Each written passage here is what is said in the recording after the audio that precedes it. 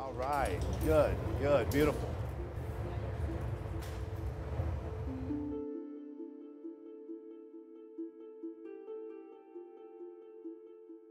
It's been an honor and a rewarding challenge to work on the Chihuly Sanctuary with the Fred and Pamela Buffett Cancer Center team. Dale Chihuly, in my mind, is really one of the great artists of the last 50, 100 years. He is incredibly creative. He always has ideas, and he's always thinking about what his next project is or what it might be. And dating back several years ago, Walter Scott asked us over dinner in Omaha if there was anything that Dale had always wanted to do that he hadn't been able to do. And we were just about finished with dinner, and it was just a wonderful dinner. And Mr. Scott said to Mr. Chihuly, Dale, if there's one thing you want to do with your life that you haven't done, what would that be? Mr. Chihuly thought about it for a minute and said, I want to build a chapel.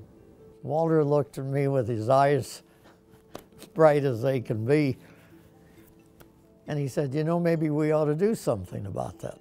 Mr. Scott is somebody who knows how to make things happen. He certainly is a devotee of Dale Chihuly's art, and he understood that not only could a chapel really transform not just the cancer center, but the entire academic medical center here at Nebraska Medicine and UNMC, but could be a model, could be a template for other parts of the country and other parts of the world. With a background in architecture, I've always been interested in space and light. I've been visiting glass houses since the 1960s, and I thought this type of structure would be an appropriate extension of the Healing Garden, part of the Healing Arts program. My goal is to provide clear views into the Healing Garden and to create a space for caregivers, researchers, and patients to meditate or to find a moment of peace. As an allopathic physician, of course, you've got your radiology and your surgery and your chemotherapy, and you probably need those. But really, the body can heal itself.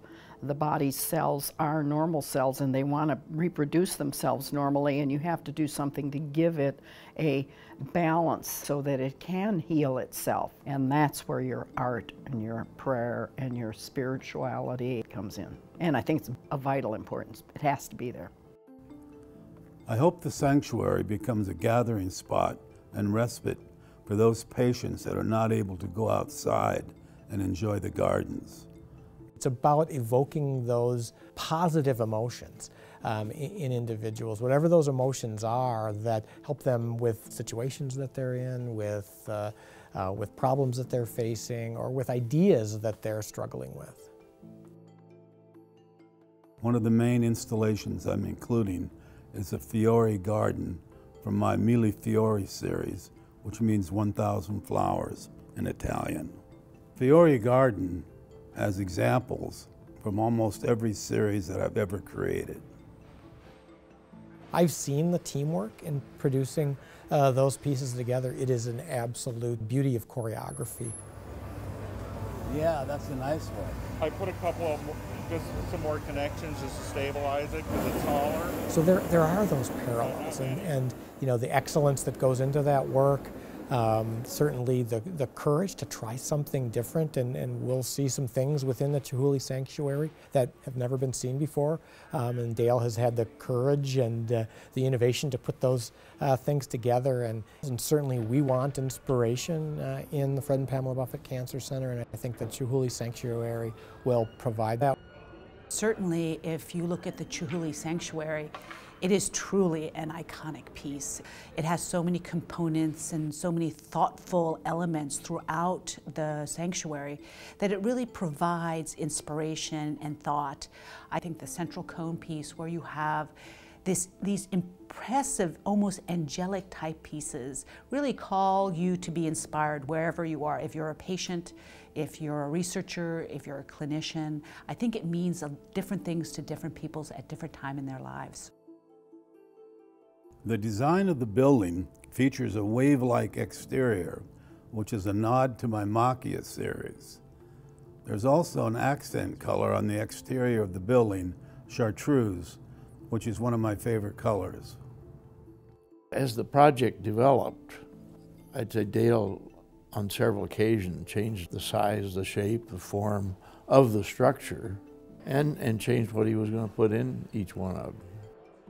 I was so taken by the idea of how the sanctuary could help people that I was inspired to develop a new series that is shown here for the first time. I call it Glass on Glass. When lit, these pieces come to life as multi-dimensional paintings in color, light, and glass. We'll have to see how we're going to sort them out when we show them. But like those two there go together pretty well. Part of what makes this nice is that those fronds are kind of wide. Yeah, we'll bring you another panel and we'll give you the purple. Beautiful color. Yeah. I'm gonna give you that. You know what might look good on this one on the left? A nice, beautiful red dot in the middle of each flower. Just a dot.